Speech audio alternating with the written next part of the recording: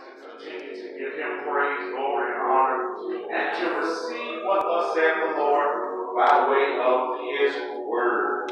Meet me at the epistle of Paul, the apostle, to the Colossian church. That's Colossians chapter 2, verse 6 and 7.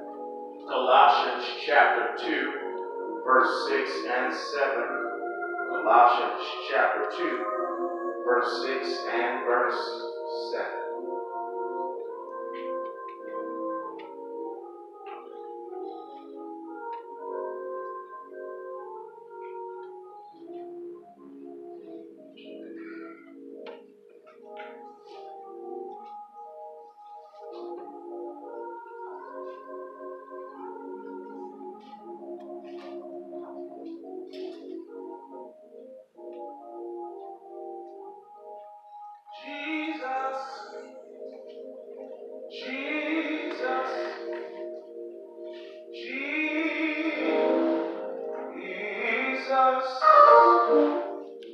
There is something about that name. Oh, Jesus, sweet Jesus, Jesus,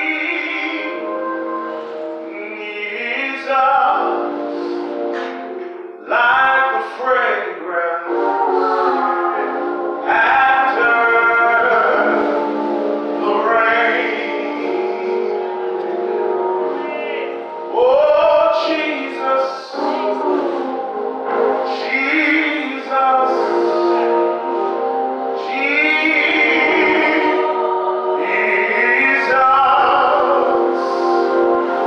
let all heaven and earth proclaim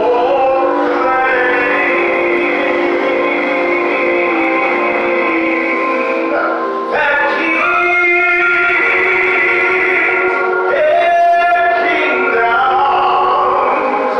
shall all pass away, but there is something about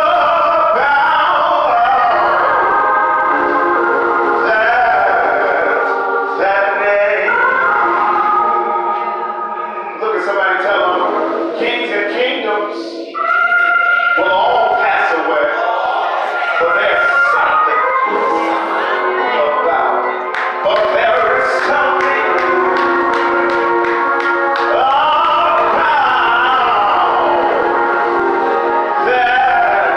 that name.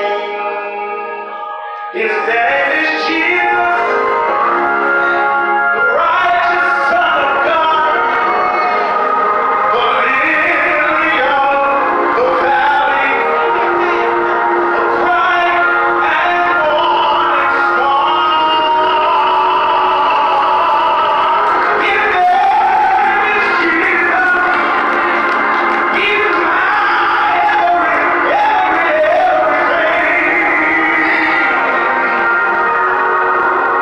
And I am happy just to know that I'm his child. Thank you, Jesus. Colossians chapter 2, verse 6 and 7. If you're there, let me hear you say amen. As ye have therefore received Christ Jesus the Lord, so walk ye in him, rooted and built up in him, and established in the faith, as ye have been taught, abounding therein with thanksgiving. New Living Translation says it in this wise. And now, just as you accepted Christ Jesus as your Lord, you must continue to follow him. Let your roots grow down into him. Let your life be built on him. Then your faith will grow strong in the truth you were taught, and you will overflow with thanksgiving. All right. I like to tag this text using this demonic thought in mind, to be continued. All right. To be continued. Let the words of my mouth and the meditations of my heart be acceptable in thy sight. Thank you, Lord, for being our strength and our Redeemer. In Jesus' name we pray. Amen. To be continued.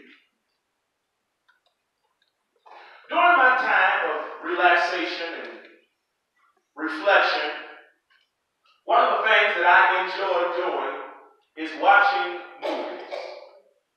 I enjoy, during my time of relaxation, catching up on old television shows. All right. I enjoy movies and old television shows. It helps me to relax and unwind. Yeah.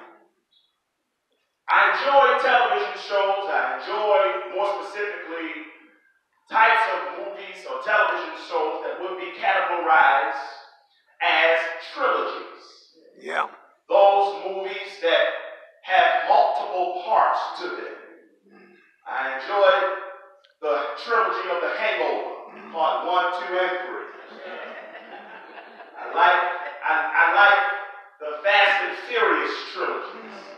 I've watched all 7 of them.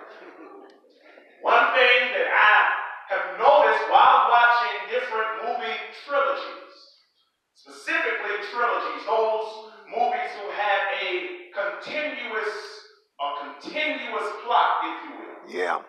Is at the end of each movie, there is a statement, a phrase that sometimes appears that they use to be continued. That's right. It denotes the fact that even though this is the end of this particular episode, this particular movie, there is more on the way. And as I reflected upon that theme, that thought that comes across at the end of these trilogy movies, these series of sitcoms, there's one thing that I've noticed about that phrase, to be continued. Well, That phrase, without shadow of doubt, could be applied to this journey we call life. yes, sir. For without shadow of doubt, our life is, when you view it from the sense of a theater production, could be viewed as a trilogy, if you will. Yeah. Could be viewed as a series, if you will. Yeah. Because life has a unique way that whenever you think you're at the end of one piece of life, Come on there's now. something else that picks up. Yeah. I'm not just speaking this morning of the sense of bad happenings or valley moments. I'm not just speaking this morning from the sense of bad dilemmas and craziness happening in life.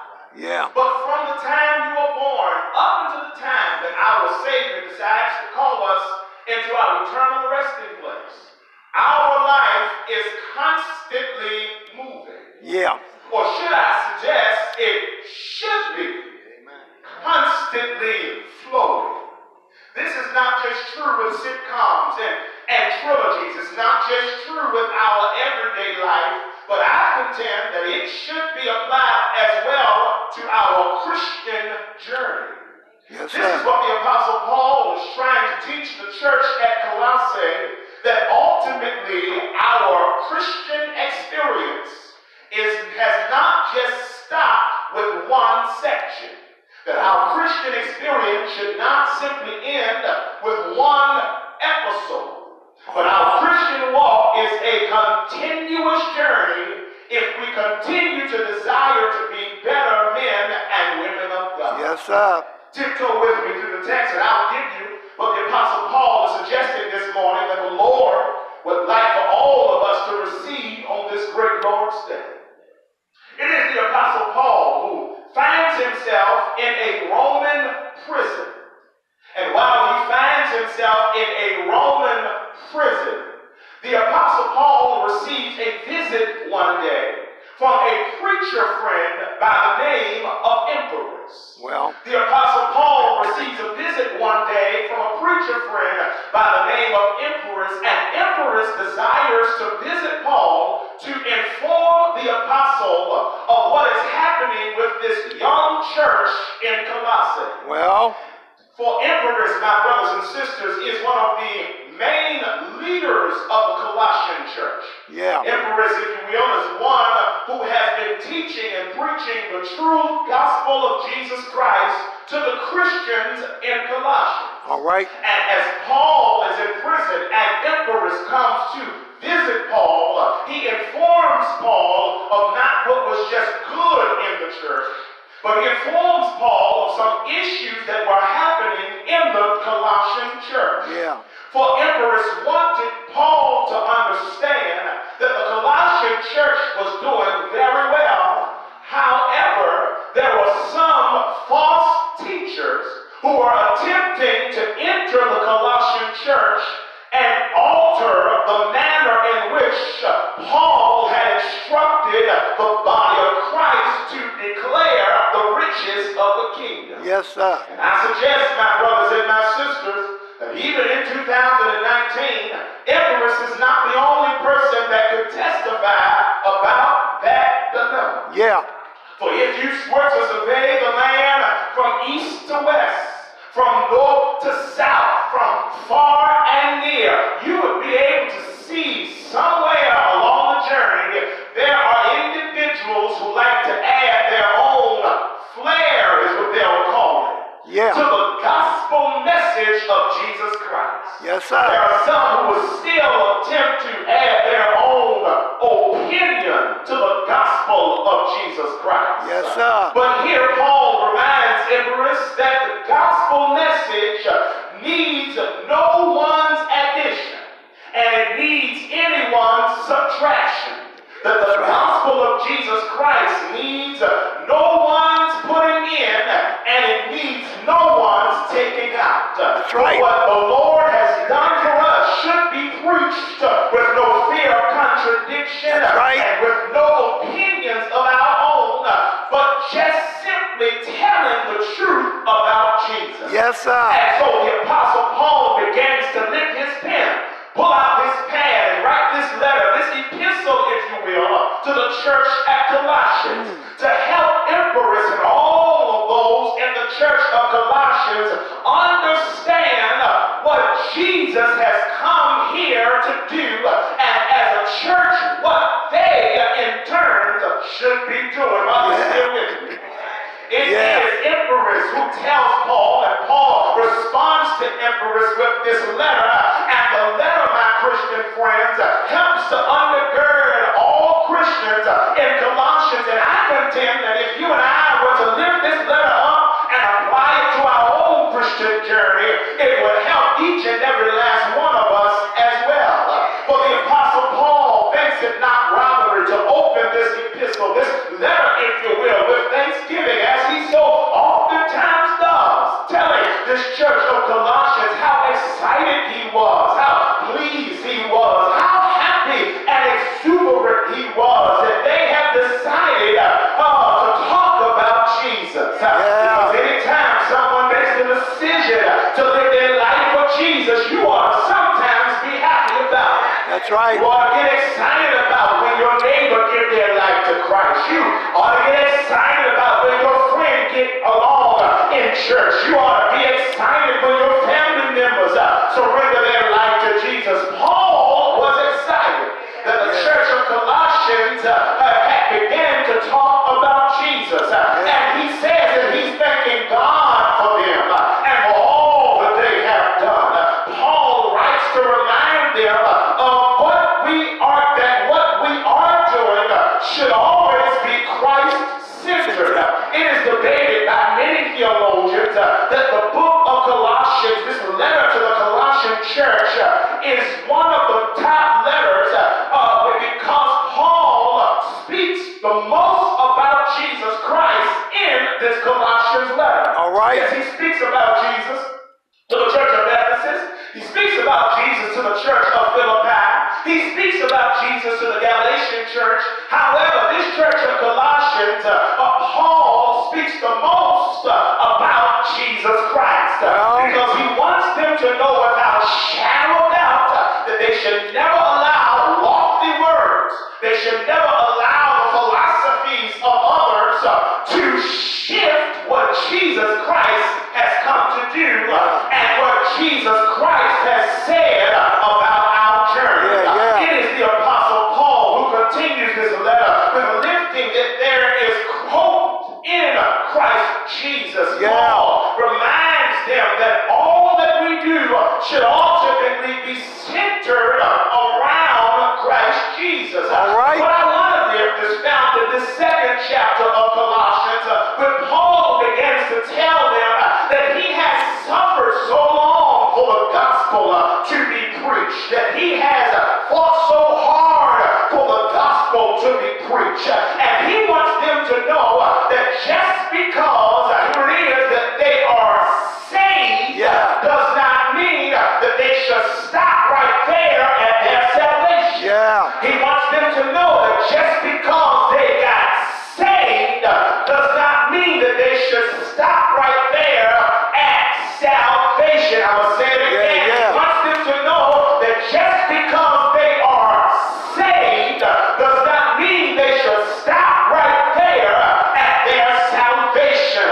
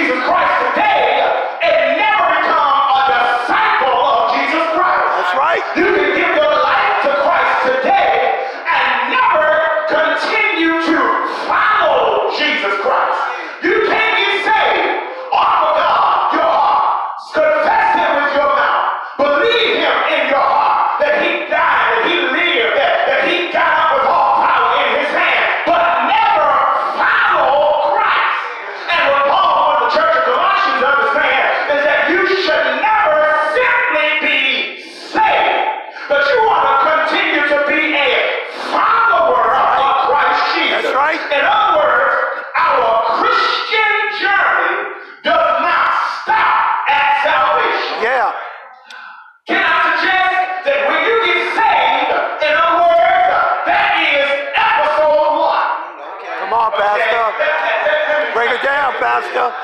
When you get saved, that's episode 1. Yes, sir. But Yeah. every day of your life, you ought to continue to work. So that when you go to bed at night, guess what you ought to write in your mind? To be continued. When you go to bed at night, you ought to put it in your spirit. To be continued. Because when you wake up the next day, you ought to recognize that the series picks right back up where it left off. Oh, some of us have got so comfortable with simply being saved. Let me tell you that that's not the end of your Christian journey. It's good that you're saved. And some of us got saved for one reason or another. Some of us got saved because we was going to be scared to go to hell. Some of us got scared because grandmama told us that you got to get saved. Some of us got saved because the preacher scared us into getting saved. You know how some people do. They'll tell you, well, if you walk out this door today, you get hit by a bus, what's going to happen to you when you leave? For some folks will scare people into salvation. That's right. Yes, sir. I'm right about it, Brother Dwayne. Yeah. Some folks will scare people into salvation. That's right. Paul says that salvation for the Christian is not enough. Yeah. That for the Christian, salvation is the continuous thing. Yeah. But for the Christian, discipleship ought to continue on a daily basis. Yeah. This is what he said. I'm right here in the book. He said that now, just as you accepted Christ Jesus as your Lord, you must continue to follow him. Let the church say, follow him. Follow him. That means every day of your life when you wake up, your life is guided by Christ. That means when you go to work during the day, your life is led by Christ. That means when you're doing your daily duty and your daily due diligence, your life is guided by Christ. You're not guiding your own, you're not living for yourself, you're not doing what you do because you want to do it. It means what you do is because I am a Christ follower. And I question on this morning for each and every last one of you under the sound of my voice is that when you wake up in the morning, who are you following? When you go to bed at night, who are you following? When you go to work during the day, who are you following? When you're making the decisions that you're making, who are you following? And you ought to ask yourself that question when you leave this place today.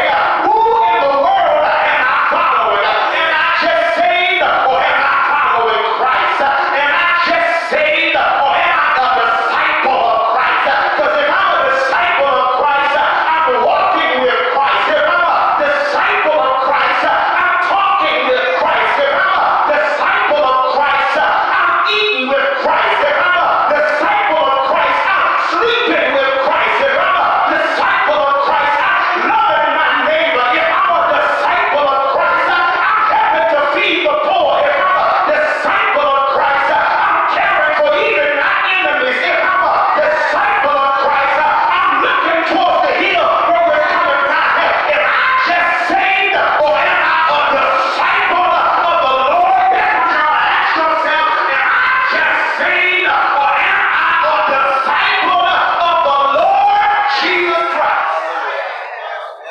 Yes. Paul says, don't just accept Jesus, Yeah. follow him. Yeah. Don't just let him in your heart, follow him. Yes, sir. Don't just welcome him into your home, follow him. Yeah. He says, this Christian walk is a walk that is continuous. This Christian journey is a journey that is constantly in motion. Yeah. This Christian walk is not a one-episode walk. All right. It's not a one-hit quit. Yeah. Come on, This Pastor. Christian journey is not something you just get it and you don't go back into it. All right. But you got to work at it. Yeah. Oh, you know that once you're saved, you got to work on that thing. That's right. I don't know who I'm talking to this morning, but I come tell somebody at 9:38 a.m. what you're saying, you gotta work on that thing. Yeah. Oh yeah, because guess what? When you give your life to Christ, He'll automatically come into your heart. But you gotta start working on that thing. Yeah. When you ask God to be your King of Kings and Lord of Lords, it's no shadow of doubt that He'll come into your heart automatically. Yes, you ain't have to wait for Him to enter and be your King of Kings. What you're saying, it instantaneously happens. But guess what? You don't instantaneously change overnight. Yeah. I wish I had some honest folk that came to church this morning that know what I'm talking about, that can testify that I didn't get where I am overnight. God is still working on me. Yeah. I didn't act like I'm acting now up in 2 days. I didn't stop doing what I used to do all in one night. Truth be told, it took me a little bit of time. And if you will be honest, you can testify about that thing, that it took me a little bit of time to become a better me. I didn't stop cussing overnight. Because if you catch me on the wrong day, something still might slip up. I didn't just stop drinking in one Friday. No, I had to wean my way off the ball stool. I didn't just stop clubbing every weekend. I just stopped doing it 4 weekends and doing 2 weekends. God had to work on me. Because when you get saved, it's a continuous work. And this is why Paul tells him that it's not just enough to be saved, but you gotta keep on working at that thing. It's a continuous following of Jesus Christ. It's not enough to be saved and just stop at salvation. But guess what? You got to keep following Christ. Yeah. Ask yourself when you leave this place this morning. Am I just saved or am I a disciple of Jesus Christ? That's the question. Am I just saved or am I a disciple of Jesus Christ? And here's what Paul does. Paul helps the church of Colossians to understand how it is they cannot simply be saved but continue to follow Christ. He helps them to know how it is they can continue to follow Christ. Look at what it says. He says, and now, just as you accepted Christ Jesus as your Lord, you must continue to follow Him. Here is what it says. Let your roots grow down into Him. Let your roots grow down into Him. Let your roots grow down into Him. Yeah. Who or what Come on, Pastor. are your roots growing into? Yeah. Who or what are your roots growing into? Yeah. Paul says, let your roots grow down. This is a wonderful metaphor that the Apostle Paul lives to the Colossian church because roots serve multiple purposes, Deacon Johnson. Roots can suggest, number one, roots are there for absorption of water and inorganic nutrients. Yeah. In other words, he says that roots are there to absorb what are necessary for your life. Yeah. And what Paul says is that your roots ought to be down in Christ Jesus. Yeah. Because it means if your roots are down in Christ Jesus, then you're able to absorb what is necessary for your life. All right, let me say it again, because some of y'all still sleep. And you need to wake up. And if your neighbor sleeps, nudge your neighbor, tell your neighbor, wake up. The preacher's saying something you need to hear. Roots are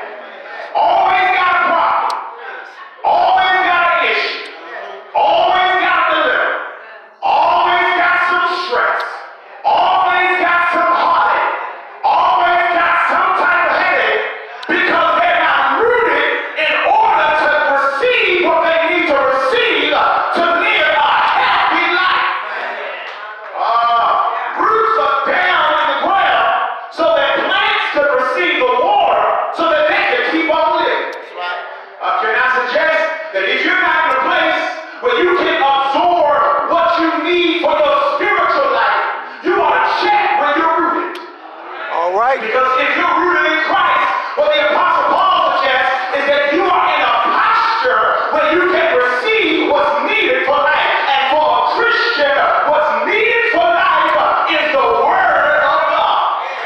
Yeah. And if you're not in a place where you can't receive His Word, if you're not in a place where you cannot get to God in prayer, if you're not in a place where you cannot constantly commune with the Savior to receive what you need to live spiritually, you want to check where you're rooted. Yeah. He said, be rooted in Him. Because if you're rooted in Him, you'll be able to absorb what is necessary for life. There are certain necessities that a child of God needs to keep living as a child of God. Yeah. There are certain necessities that a child of God needs to keep living as a child of God. Paul paints the picture. He paints it real clearly one day when he picks up his pen and begins to write about what it is we need if we gonna fight as Christians. He said you will need a helmet of salvation. He said you will need a sword of the Spirit. He said your loins gonna have to be girded with truth. He said you will have to put on a black breastplate of righteousness. And in order for you to have that which you need, you gotta be rooted in Him. Look at somebody, tell them you gotta be rooted in Him. Because roots is what you are. He said the roots have to be in Him. Yeah. Roots are there to absorb water and inorganic nutrients. But roots are not only there for that, roots are there secondly for storage of food and nutrients. Yeah. In other words, roots don't just pick up the water, but it stores the water. Yeah. Okay? It's one thing for water to run through a plant, but it's another thing for the plant to maintain the water. Yes, sir. Okay? Let me put Yes, it sir. together. It's one thing for you to hear the word. It's one thing for you to hear what God is saying. It's one thing for you to hear what it is God wants for you to do on your journey. But it's another thing to maintain the word, to store the word. You got some people who come to church every Sunday and listen to the word, but they don't have the word stored up in their heart. That's right. You got some people been in church 30 and 40 years and they can't quote but 2 scriptures. And it ain't about a scripture competition. It's about what's in your heart to keep you along life's journey. Yeah. I wish I had company that came to 8:30 service that know a little something about what I'm talking about. And it's a difference in hearing the word, in hearing about prayer, in hearing about what God can do. But when you can store it up, because sometimes there's going to be some weak moments in your life and you don't have time to get to a preacher. Sometimes there'll be weak moments in your life and you don't have time to get to an altar.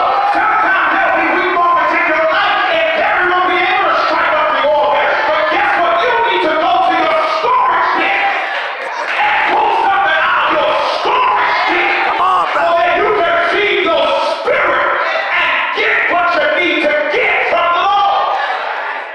Yeah. Roots, Yes, Lord. when they're grounded right, when they are planted right, when they're in the right position, they absorb what's necessary. They maintain what's necessary. But here it is, roots are also used for anchoring and support. Yeah. Paul says, if you want to not simply be saved, but keep following Christ, you got to be rooted in Him. In other words, you got to be in a place where you can absorb what's necessary for life. In other words, you got to be in a place where you can maintain what's necessary for life. But you got to be in a place where you are anchored in the body. Yeah. In other words, you got to be in a place where you can sustain when necessary. Yes, sir. Paul tells them that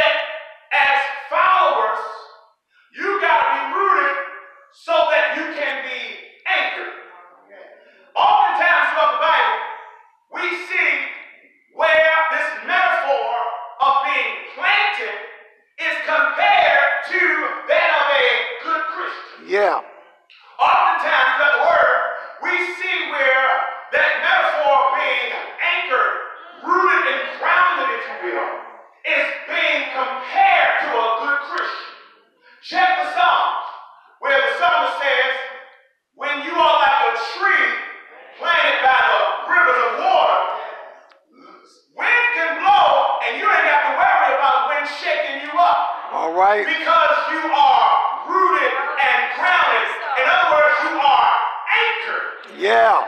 And what Paul wants the Colossian church to know is that if you want to follow Christ, you got to be rooted so that in turn you can be anchored. Let the church say anchored. Anchored. Can I suggest that it is necessary for you to be anchored in this season of your life? Hear me this morning, that it is necessary for you to be anchored in this season of your life, because we're in a season in our world when we don't know which way the wind is going to blow. That's right. We're in a season in our world where we don't know which way the tables will end up turning. Yeah. We're in a season in this world where we don't know what the White House going to do. We're in a season in this world where we don't know what City Hall is going to do. We're in a season in this world where we don't know what Annapolis is going to do. We're in a season in this world where you can be sitting in church on a Sunday and somebody right outside the door can be shot and killed. You're in a season in this world where you can walk up the street and somebody can just snatch your pocketbook like it ain't nothing. You're in a season in this world where anything can happen, and if like never before, you need to be anchored. Now is the time for you to make sure you are anchored just in case the wind begins to blow your way. Yeah. Here's why. Because your Bible tells you that, guess what? Rain will fall on the just and the unjust. The sun will shine on the just and the unjust. And just because you think you go to church does not mean stuff won't come your way. And just because you sing on the choir does not mean stuff won't come your way. And just because you march on the usher board does not mean stuff won't come your way. Just because you deacon on the deacon board doesn't mean stuff won't come your way. Just because you're preaching in the pulpit doesn't mean stuff won't come your way. And if you never need the Lord to anchor your life, now is the time to be anchored in the Lord. Yeah. Oh, Lord. Paul says, I'm done. Paul says, you got to be rooted in him if you're going to follow him. Because being saved is not just enough. Because the Christian life is a continuous trilogy. Being saved is episode 1. But every day of your life, you pick up a new episode. And in order for you to continue this trilogy, you got to learn to be rooted in him. Yeah. Well, if you're rooted in him, you can absorb what's necessary for life. If you're rooted in him, you can maintain what's necessary in life. If you're rooted in him, you can sustain what's necessary in life.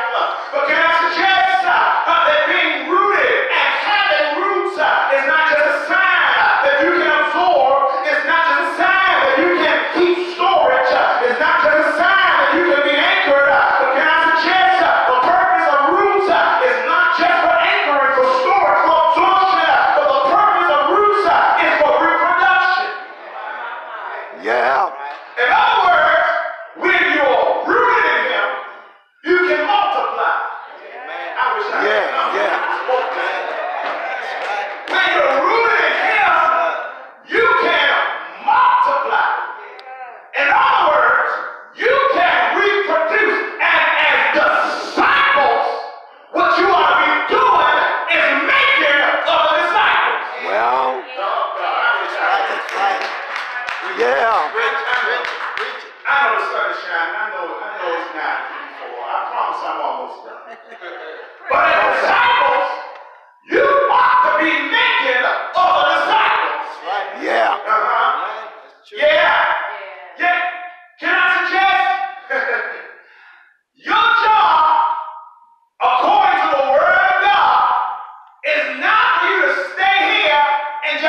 see what you get here and go home. But your job, according to the Word of God, is that when you come down from this mountain to go out and tell somebody else about the saving work of Jesus Christ. And if you're not rooted in the right place, you will never be able to be reproductive. You'll never be able to multiply. You'll never be able to produce as a Christian, as a child. And what God wants you to do as a man, as a woman of God, is to be reproductive. And I suggest that reproduction is not just for women. All right. Come on, Pastor. Reproduction is not just for women. We know we so used to women reproducing because they got that reproductive system in them. All right. But can I suggest that every man and woman should be a spiritual reproductive system? All right. Okay. Let me move on. I can talk about it. When every man and every woman ought to be a spiritual reproductive system. In other words, you ought to constantly be reproducing other Christians. Oh, that means that when you go to work, you ought to be telling somebody about Jesus. When you walk around the market, you ought to be telling somebody about Jesus. That means when you go where you're going, you ought to be telling somebody about Jesus. That means when you're doing what you're doing on a daily basis, you ought to be telling somebody about Jesus. When you're at home on the phone, you ought not to be talking about television all night, but you ought to talk about Jesus. Oh, when you're sitting there talking to your children, you ought to tell them about Jesus. Oh, when you're on the hotline and on Facebook, you ought to tell somebody about Jesus. Tell this world about Jesus. I gotta get out of here. But a charge, the key I have of God to glorify and everybody soul to save is fitted for the God. You ought to tell somebody about the work of Jesus Christ. Yeah. Yes, sir. Paul says it's not just enough to stop at being saved. Not just enough to stop at giving your life to Christ. But you got to follow him. If you're going to follow him, the way to follow him is by being rooted down into him. Because if you're rooted down in him, you're able to absorb what's necessary for life. If you're rooted in him, you're able to maintain what's necessary for life. When you're rooted in him, you're able to sustain what's necessary in life. Yeah. When you're rooted in him, you're able to reproduce in life. As a Christian, you ought to constantly be reproducing. And what Paul says is that if you do this, then your faith will grow strong in the truth that you were taught. And you will overflow with thanksgiving. Yeah. Paul said that if you are rooted in the right place and able to absorb what's necessary, able to store what's necessary, able to sustain when you need to be anchored, Yeah. able to reproduce when it's time to reproduce. Yeah. Paul's suggestion is that you will overflow with thanksgiving. Yeah. And child of God, if you want to be thankful about anything, you ought to be thankful about the fact that God allows you to be a root in his soil. Yeah. Because if you're a root in God's soil, you're able to do what God has instructed you to do. You're able to do what God has commanded you to do. You're able to do what God has fixed you to do. And if you want to be happy about anything, you want to be happy about the fact that God allows you to be a part of what he's doing. Yeah. I gotta get out of here. But Paul says that if you want to be thankful about anything, Well. you'll be able to be thankful when you're